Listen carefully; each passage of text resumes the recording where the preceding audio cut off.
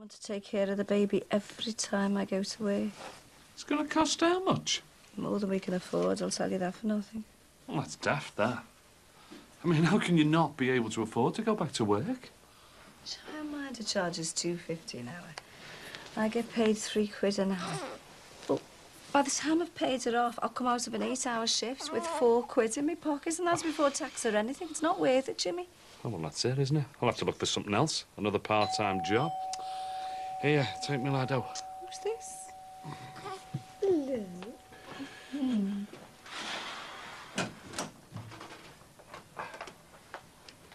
Oh, come in, Julia.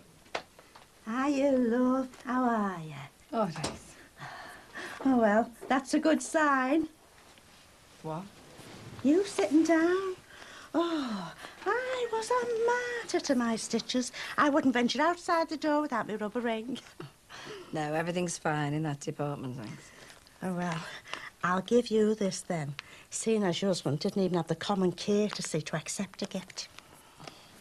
It's just a little something I knitted for your Calvin. Calvin? Where did you get that from? His name's William. Well, that's not what he told me. Are you taking the rise out of me again? Some people would believe anything, wouldn't they, love? Jimmy. What? Don't you what me? What's going on? Nothing, love, honest. Show me the birth certificate. Now.